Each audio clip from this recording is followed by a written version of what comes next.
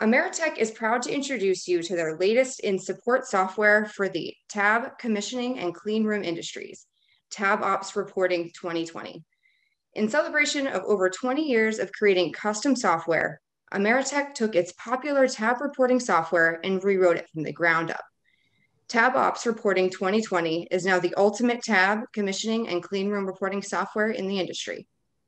So without further ado, I introduce you to Derek Hedrick, Chief Technical Officer for Ameritech Data Solutions, and the only complete TAB reporting software solutions available on the market today. Take it away, Derek. Thank you, Colleen. Hey, I want to welcome everybody to the 2021 virtual CxEnergy conference. So last year, we were going to launch our premier application now, TAB Reporting 2020. Obviously, 2020 was a rugged year, so we're going to do it in 2021. So when I redesigned this, the one thing that I was looking at was trying to figure out how to make it work for everybody. So what we determined is that the majority of people that were doing data collection were doing it on an Excel or an Excel style application. So one of the things that we did was we made our application very Excel-like. So as you go through and you look at it, you will see that it's very familiar and it looks like it's Excel. Make no mistake, it is not Excel. We have written every single functionality in here to make it work so that you will be able to take and use it in the field because those people already know how to use Excel. A couple of the things or points in here is we use tab views. So basically everything now is running in tabs. Your browsers are in tabs, Excel's in tabs. And so we have given you a tab view to be able to manage those. The other thing we give you is the ability to move tabs around so you can pick them up and drag them where you want them to. Also, you have the right-click functionality on a tab, so you can copy a form, you can rename a form, you can delete a form, you can move forms, you can preview forms, you can export data to Excel. Because of the fact that we have mimicked Excel, we have the ability to dump data into Excel formats. So what you'll see is you'll have a forms collection over here. So the reason I say this is the ultimate in TAB reporting is the limitation that you have with Excel is the fact that it is going to be limited by just doing data collection. In our system, you have the ability to take and do data collection as well as to assemble the final report. So basically, if you are in the field and you're collecting information and it goes back to the office and you need to put in a pump curve or you need to put a calibration certificates or something like that into your final report, you have the ability to do so directly from the application. This container right here is a forms container. So I had people, come by the booth when we were at CxEnergy and say, do you have commissioning software? And the answer is who does anybody really have commissioning software? Because of the fact that commissioning is so unique for each application, it becomes very difficult to take and write an application that deals specifically with commissioning. With our application, what I envisioned was having a filing cabinet, i.e. this is your filing cabinet, and you assemble the documents that you need in order to make your final report. So for commissioning, we would take and work with you to take and put your forms in the filing cabinet, and then you would be able to create your actual commissioning report by assembling the package the way that you would do normally. The beautiful thing about our application is you can do it all in one application. You can put in your Excel files, you can put in your Word documents, you can put in additional PDFs, you can put in additional Excel files. All of that is available inside the application. So no longer do you have to take and rely on multiple different softwares to be able to generate your final report. You can do it all in one centralized location. So one of the things that we built in as far as for the tab side is this little tech changes. And so this is a way to protect the office from having technicians override information. So we have two operating modes in TABopts reporting. We have the office mode, which means that you are directly connected to a cloud server. And then we have tech mode, which means that you are working independently off of your data collection device. When you're working off your independent data collection device, if you take and make a change to data that has already been written into the form, then what the system will do is it will notify the office that there are conflicts in here, and then the office would have the ability to take and come in and review those conflicts and say, what exactly did they change? Oh, they changed this, so therefore I want to take and be able to either accept or reject that change. Obviously, if you accept the change, I'm going to pull it in my accept side and then accept that. It is going to automatically update that value for you at that time. So you have the ability to take and track what the technicians are doing to be able to determine whether you would like to accept or reject those changes. This also is appropriate for like form deletions and things like that. So technicians don't have the ability to mess up inadvertently or advertently the final report. In addition to that, under the forms collection, we have the ability to take and actually color forms. So let's say, for example, we wanted to take and highlight or color a particular form. I can go to the forms management console and I can take and choose to take and have these forms colored a particular color. What this does is allow you to group systems together for clarity for the field guys. So field guys can do supply, or they can do room 1, or they can do, hallway 2, whatever, by being able to color coordinate those tabs. So having the ability to take and add tabs pretty easily. So basically, if I go to any category and I click on a tab, it will allow me to be able to take and actually apply that tab to the collection. At that point, then all I have to do is save the actual collection, and then that data container or that tab is now available for me to take and enter data. When you look at our forms, we have identified 3 primary colors. You'll see light yellow, which is areas where you have the ability to take and modify.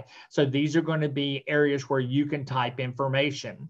You're going to see green fields. This is where calculations are going to be performed based on information that is put in somewhere else in the actual application. And then you'll see something on some forms that are kind of a gold color, and those are choice boxes, which means that those are areas where you need to make a choice. For example, if you have a form and it is a dual form, it's exact same form for supply and return, but you identify what the actual form's function is at the time, you would have a choice box, and it would say supply and return in it, and it would be gold colored, meaning please choose which device, which choice that you would like to have. So we do provide 3 separate color coordinations to be able to identify what the functionality is on those forms. Something else that we've given you guys to make it easier for you is the ability to take and add large quantities of data. So as you can see on this example here, the supply outlet data goes on to a second form. And so this right here means that it starts here and that it ends down here. Well, instead of being able to take and actually enter in information here and then having to add another form and then enter information on the second form, we give you what's called a schedule view. If I go to my view tab and go to schedule view, what you're going to notice is that I will convert this into an Excel spreadsheet or a spreadsheet type view. This allows me to take and put in large quantities of information. Everywhere you see a solid black line, that is a page break, which means that if you enter information below that line, it will create another page of this type for that collection. The reason that you would want to do this is, let's say, for example, you wanted to take and add a sum or add what we define as a floating total. So let's say, for example, I wanted to take and add a floating total here, and I want to add these items up here. I could simply go to insert, add a sum, a total here, and then when I went back to my report view, then what that would do is it would take and put that floating total on my report view where I put it. So for example, if I wanted to take and actually see a total of a group or a collection of information, then I would have the ability to take and go and insert those wherever I wanted to do so. So as you can see here, we have 3 colors showing up. Of course, these colors don't show up on the final report, but we have the yellow where the technician or the office enters information. Green is where calculations are performed. And then this pink color here shows that there's a floating total. These formulas are considered self-healing formulas. So let's say, for example, this formula here has calculated 172 as being the value. Well, let's say a technician says, no, I don't want it to be 172. I want it to be 165 so that it falls inside a parameter. So you'll notice that we changed the color of it to let the office know that someone has manually changed the value of the calculation. If they were to save that and put that back to the office, it would show 165. If the office said, wait a minute, we wanted to do its calculation, they would simply just press the delete key, close and reload the project, and the actual form itself would self-heal and replace the formula back to what it was originally. So our forms are self-healing. So that is another aspect that we have put into the system to protect the office, or to prevent field technicians from overriding formulas. Another shortcoming of the actual Excel file. Another thing that we've done is every single form in our collection has its own undo redo facility. So for example, as you can see, I've been making changes on this right here. So I have the ability to take it on this particular form, undo or redo as necessary. So I have those abilities directly in here. So I'm going to close this project and I'm not going to save. And then I'm going to open up another project. Simple as taking and typing in the project number, it will automatically load the project for you. So some additional features that we have added in here for you guys, and one of those is our static pressure profile builder.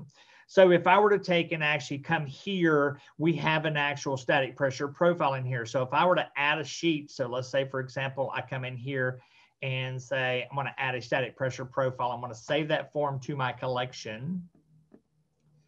And then I want to build my static pressure profile. I simply double click on my frame and that will give me my building tool. So we use this building tool for static pressure profiles, for room air changes, for fume hood calibrations, and so forth and so on. So basically all you have to do is come in here and say, what do you want to do? I'm going to put a filter blank here. I'm going to take and put in a chill water coil here. I'm going to take and put in a fan here. And I'm going to take and put in a gas heat down here at the end. And so if I wanted to take and make them pretty, then I can put frames around them if I wanted to do so, and so forth and so on. So this gives you the ability to drag and drop these objects onto here to take and actually make those changes onto the actual diagram. So you have the ability to come in and actually physically drop images on there.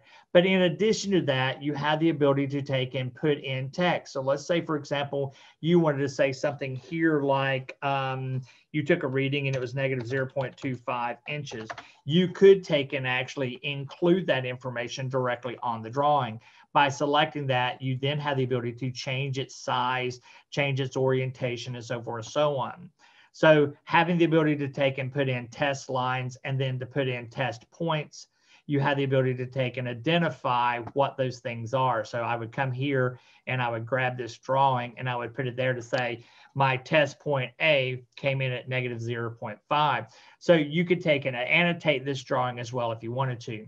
If this is a common configuration of a static pressure profile, you could give it a name and then you could save it, and then you would have that template available to you the very next time that you went to a project that had this same type of configuration. Once you've made all your changes, you do have the ability to save it and then to close it, and you'll notice that it transfers it back to our static pressure profile diagram. So having the ability to take and put in their static pressure profiles is very important to being able to take and provide that little bit of graphical additions to your actual applications. Something else that we have done that is of importance is to take and be able to allow you to include other types of documents. So let's say, for example, I wanted to take and import an actual Word document.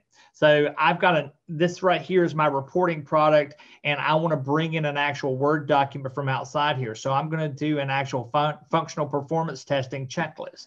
So I bring in my actual functional performance testing checklist. This is a Word document. So if I go around and click in here, and if I go to the Home tab, you're going to see Word functionality available to you. You're going to see design and layout tools because we've brought a Word document in here. So you now have the functionality of Word inside the application.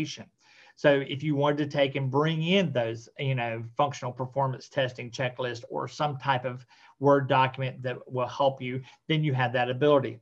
In addition to being able to bring in Word documents, you also have the ability to bring in other Excel documents as well. So in this case here, what I have done is I have brought in an actual biosafety cabinet check form that we created for one of our clean room customers. It is a form which means that it doesn't have the ability to delete things that you don't want the technician to delete. So we have things that are protected, but you do have the ability to come in and enter information in blocks that you want to take and put in information for.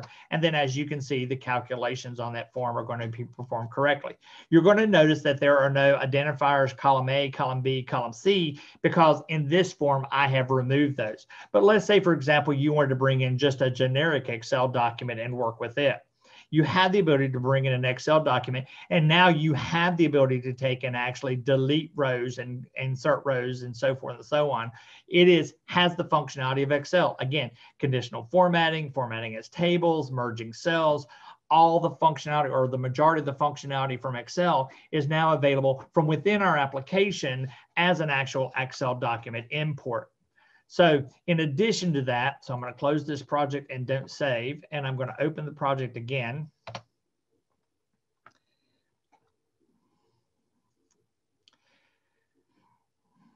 In addition to that, you have the ability to take and import PDF diagrams as well. So let's say, for example, you wanted to bring in a calibration certificate inside of here. You now have the ability to include all of the items that you need inside of the one application to generate your final report. So no more collecting data in an Excel file and then taking and printing it to PDF and then going to a PDF editor and then taking and modifying the PDF to put information in there. All of it gets generated inside of here. So when I go to take and do a print preview on this, you're going to notice that what's going to happen is you're going to see the actual cover, and then you're going to see a table of contents. This table of contents is automatically generated at runtime, and it will take and identify the actual page numbers for the actual final report. But something else that we've done to take and help you with your customers is we have given you the ability to hyperlink the table of contents. So for those large projects where there's 150, 200 pages, they can simply come through and go, oh, I want to see that item right there. And it will automatically jump them to that page in this actual report. So if I come back and go to the actual top of the actual report, which it went to the other side. So if I go back to the actual top of the report, then you have the ability to jump to different locations inside there by simply clicking on the actual page number. So if I wanted to take and go to any one of the pages, I had the ability to do so. So these names down here don't make much sense. So if we go back here to your forms management console, you then have the ability to take and manage all sorts of things. For example, let's say this ERV is a collection. You want to take and put in the actual furnace information and the actual return information on there as a collection. I can simply drag and drop those items onto there and take and put them in that location. So if I come in here and say, yep, I want that information all together there for ERV1, and then I go here to print preview that information, what you're going to notice now is that on our table of contents, we have grouped those items together and we have identified what each of those individual pages are underneath it. The last quick thing that I wanted to take and show you was our actual TABopts markup, which is this right here allows us to be able to take and come in and auto count information on the actual PDF. So you have the ability to mark up and to do auto counting on your registers directly from the application. I thought I had 3 more minutes according to my timer, but hey, so I guess I'm turning it back over to Colleen and letting Colleen take the wheel. Yes, thanks, Derek. Sorry about that interruption there. Oh, no. We're going to get started on the Q&A in just a minute. Before we get started on that, I am going to start the first giveaway. Ameritech is giving away 1 TABopts reporting software license for 1 year. This prize is valued at $1,500. If you would like this item to be yours, please comment Ameritech rocks in the chat box. We'll do the drawing after the Q&A. So good luck, everybody. All right, so we're moving over to some questions here. First question for you, Derek. Design and commissioning challenge is that in many cases, the operating status, mode of operation, etc., of both the equipment under evaluation and possibly adjacent zone equipment is needed to evaluate the TAB data. How is this addressed? So we're custom application development. So we would work with you as a end user to decide how you want to take and make that look. So this container here is fully customizable. So we are going to work with you as an individual for you to take and create the application to function the way you want it to. So out of the several hundred that we have out there running at this point in time, there's no two of them exactly alike because each customer has customized their forms container to take and operate how they want to. I hope that answers your question. All right, moving on to the next one. It says, is there a metric option? Not currently.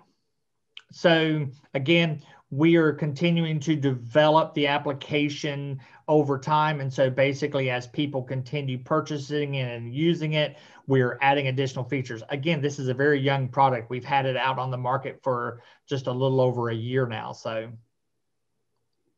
great question. All right.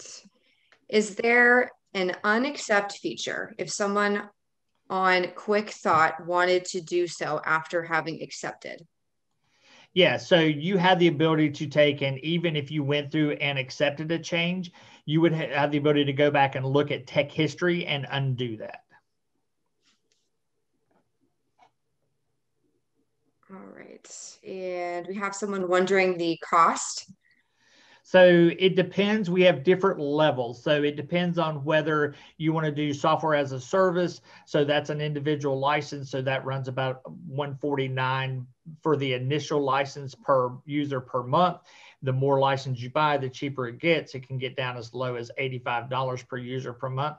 Or you can buy them in packages. And so basically that would take and actually you would purchase a use case of a package, and that would allow you to be able to take in customized forms and customized functionality and so forth and so on. And those licenses run anywhere from, so a single license is retailed at $4,200 a month, but groups of 10 of them are as cheap as $1,800. Excuse me, not $4,200 a month, $4,200 one-time charge, no additional charges for the forms, or up to 10 of them can be as cheap as $1,800 one-time charge. With that comes the actual monthly subscription fee. So, and that is what Microsoft charges us to be able to take and store the data. So talking about pricing, if you have an interest in it, get with us and tell me what, you're looking to do, and I'll tell you what the cost would be for your situation. Okay, great. That was the last question we have time for. Okay. Thanks to everyone who entered your name in the running to win the one TABopts reporting software license for 1 year. I have my colleague Sam here selecting a lucky winner. And the winner is Tommy Danley. Congratulations. We'll connect with you after the demo so you can receive your prize.